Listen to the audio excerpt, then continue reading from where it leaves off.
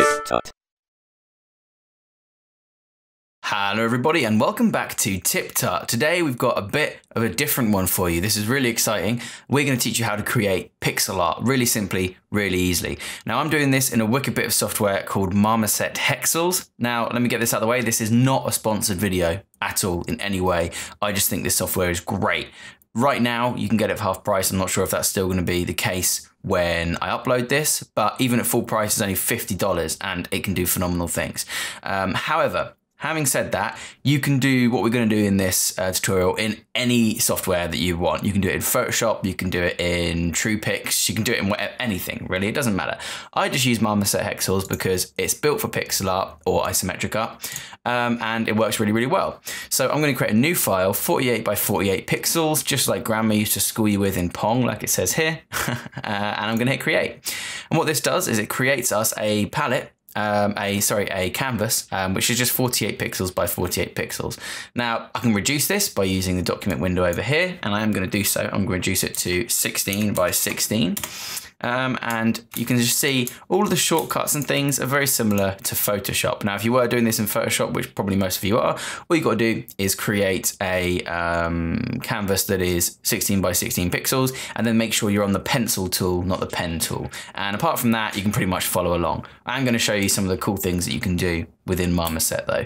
But like I said, this isn't a tutorial for Marmoset, so I'm not going to go into the specifics of using this software. It's just going to be about pixel art in general. Now there's two types of pixel art that most people are familiar with. That's 8-bit and 16-bit. 8-bit is sort of NES days and 16-bit is SNES days. So original Legend of Zelda would be 8 pixels by 8 pixels per character. And things like A Link to the Past or Super Metroid would be 16 by 16 pixels per character. I have actually created something already, which is something we're going to be trying mimicking today. I basically did a zombie idol state. So let me just bring that up for you. Here it is.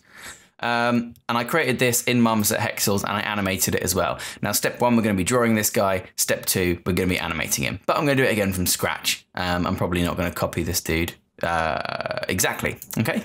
So the first thing you're going to want to do is decide what character you're drawing. Like I said, we're going to draw our little zombie dude. And we're also going to use a very limited color palette. Purely because pixel art was made mainly in the days when they did have limited color palettes, 16-bit sort of colors. So we're going to sort of stay true to that. Now, here's a cool thing you can do in Marmoset Hexels with the palette. If you choose a color, say for example, the color of the skull, like so, and then I go a few over and I choose a dark color that I want for the shading of the skull, maybe this, I can actually click and drag between them and it creates gradients between those colors. Now, obviously, all you need to do is just create it manually. It's up to you. So it's really just a case of making sure you keep all of your elements of your pixel character separate and tackling them one at a time. You may be able to hear my cat attacking her food tower in the background there. Terribly sorry if you can. Now, I'm happy with this document. Okay, I'm going to give it a transparent background just because we're going to be using some dark colors. And I'm going to go over to glow and turn it off because for some reason it puts a glow on it by default. And then I'm going to head to the preview tab, which is incredible because it means whatever I draw, it's just going to preview it there for me in its entirety. Okay. Now, next step then is to make sure we've got layers for each of our sections. So like you said, very similar to Photoshop, I'm just going to call this layer head and I'm going to start drawing my head. Now, you've got to be aware that this is going to be a small sprite. Like I said, we're only really working with 16 pixels, so you don't want to oversize anything. Now, I'm just going to sort of drag in my head here into a sort of rough shape that I think is going to be okay. Actually, let's work on a 32 by 32 grid. I think that works a bit better. So it gives us a bit more room to play around, all right? Which gives me a good chance to demonstrate the moving tool here. And I'm just going to position that head roughly where I want it. Perfect. Okay, so like I said, just start blocking in your main elements to your character. So I'm going to make my guy's head just a little bit bigger. Like that, that'll do. And now I know that that's roughly what my head's gonna look like. I'm then gonna create a new layer, but I need a bit more extra room. So I'm actually gonna drag this panel out here and separate it so that I can work with a bit more of my screen. I'm just gonna add a new layer and I'm gonna call this one body.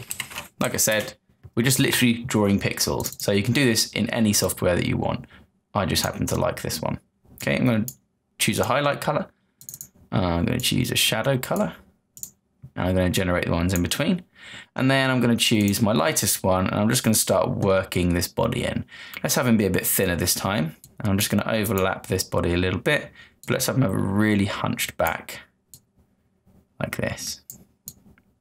Now, obviously this is a particular style of pixel art. If you wanted more of a classic sort of Mega Man style, you'd probably work with your outlines rather than blocking the colors in. It's the same process, apart from you're just doing outlines rather than colors, okay? Gonna give this guy some arms, and I'm just gonna do these in a separate color just so I can see them. And I'm gonna do the one arm up, ready to attack, like this, with the front coming down like that. Okay, remembering of course that you are gonna want to view this at the size it's actually gonna be used.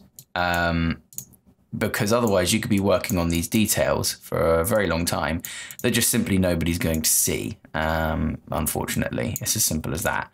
So make sure you don't spend any time, or waste any time rather, fiddling with details that aren't relevant. That's why it's good to have that preview window open, because it gives you an idea of what it's going to look like when it's a bit smaller, okay? Now these aren't the final colors, like I said. I'm literally just blocking this character in at the moment. We're probably going to come back through and refine him a bit as well. And I'm going to go for a more simple style than in the last one as well. I'm not going to give him big ass feet. I'm just going to give him little pointy feet. Okay. Then I'm going to go back to my arms, and I'm just going to draw in some horrible claws.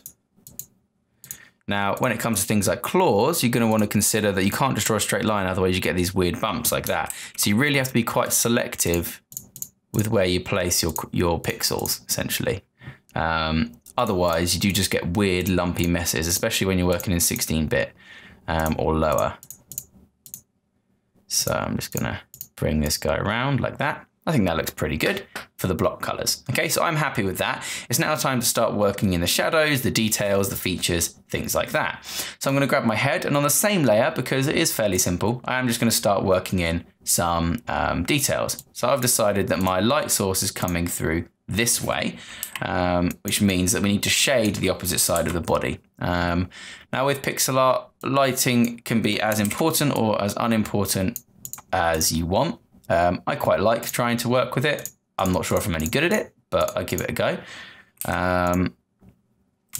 I find the best thing to do is have 4 colors per area that you want, and work with the second lightest as your base color, as I'm doing now, and then have 2 layers of shadow and then a layer of highlights, so that you can just get a really nice sort of feel to your character. Now, I am going to drop in some black eyes, but I probably will make them red actually. Red's going to look a bit better. So I'm going to give myself a nice bold red for the eyes, drop that in like so. And then what I'm going to do is come in and add a bit of shadow underneath. Probably not that dark, probably just 1 layer darker than whatever the current one is. Like so. That looks quite good. I'm quite happy with that for the head. I'm just going to flatten out that tooth there so that actually looks like a tooth. So I'm just going to work on the body now, and it's sort of a similar thing. Understand what shape you're working with. So this is sort of like a ball here, a sphere with a sort of cylinder on top of it, meaning that you could give him a little bit of a belly if we added some shading in. Or we could just have sort of one big pear-shaped piece of shading, which I quite like the idea of. So what I'm actually going to do is I'm going to hide every other layer, and I'm just going to go through and shade in my character. Now, if I wanted to scribble, I could go through with my paintbrush or magic brush tool, select the different areas of my body like this, and then go back to my brush tool, and I can sort of scribble to my heart's content. Or you can take it a bit slower. Now, bear in mind, I am doing this with a mouse. Usually, I'd be doing it with my graphics tablet pen, but what I wanted to do was illustrate that it's not at all necessary for pixel art. That's the one thing I love about pixel art, is how accessible it is. Literally anyone with a computer, or not even a computer, you can get mobile apps nowadays. Literally anyone with access to any kind of technology can make pixel art. And it's so much fun to make that I think anyone that has it should, you know? It's like a really interesting, really unique way of creating characters.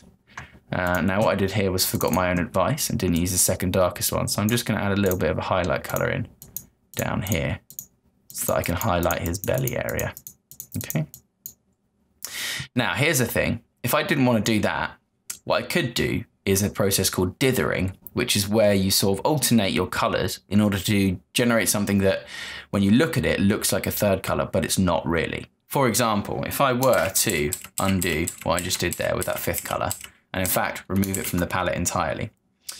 With my second to darkest color, what I can do is bring it back a little bit. Oops, excuse me. Bring it back a little bit like so, okay? And then use a dithering process by which I take the alternative squares like this, for example, and I'm leaving these ones lighter. And by doing that, what you get is a sort of half fade effect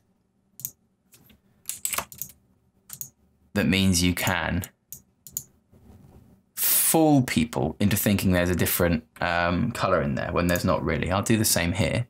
Say, for example, if we dithered some of this black out a little bit further, like so, just coming in on those opposites, leaving alternate spaces. You can see that when that's very small, it'll look more shaded than it is. So when you add things like the rest of the body on top of it, it looks quite interesting and quite detailed, even though you're only using 4 shades of the color, okay?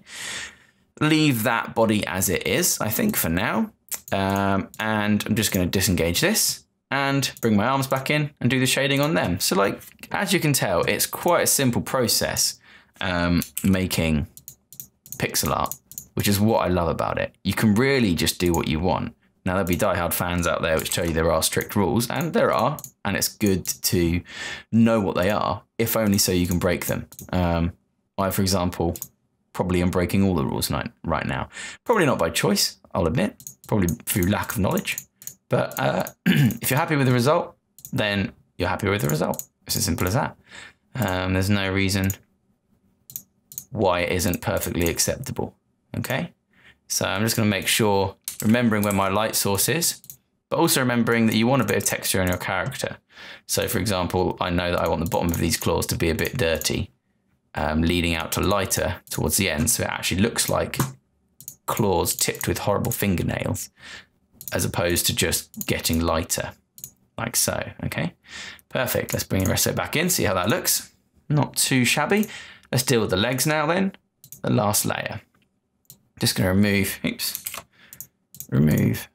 the sight on those. And for this one, I might get my magic brush tool and just go to town. So this one's got 2 light sources. It's got the light coming through here, but it's also got the shade from his big old belly as well.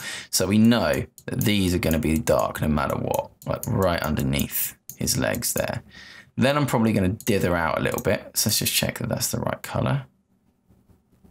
Yep, let's make all that the darkest shade. Okay, and then I'm going to dither these out just a touch. So full block of that second darkest, and then some alternating blocks of the second lightest, and then full the second lightest, going back down to the 1 shade darker again to give them a bit of feet, essentially.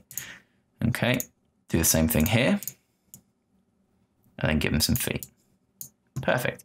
In fact, let's just do complete darkest on the bottom there. So it looks like he's actually got feet that are defined. And that's a big thing, actually. Defining a character's feet, like this, for example, would clearly say that their feet more than just the end of the black sticks.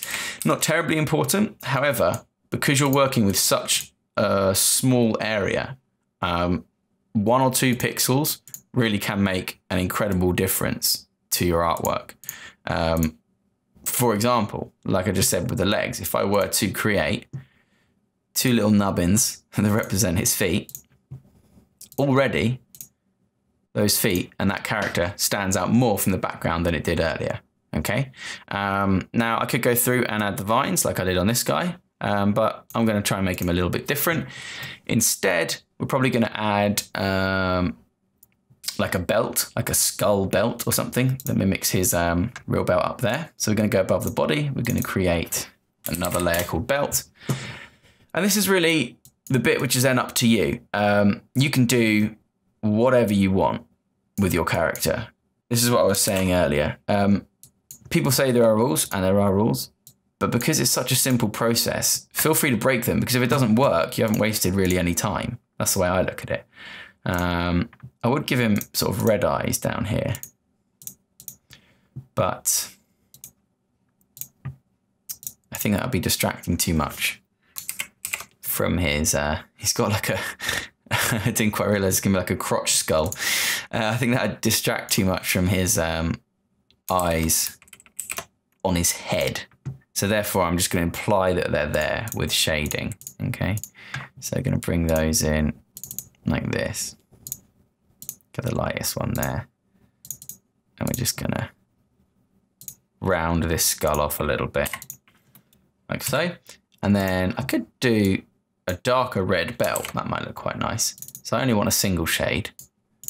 Maybe 2 shades. And what I'll do is I'll just bring this belt up and around like this. Might even bring it around his body. Does that look good? Yeah, that looks okay. If we bring this side around as well. And then we can give it a little bit of shading where the light hits it. Like so. Perfect. I think that guy looks pretty good.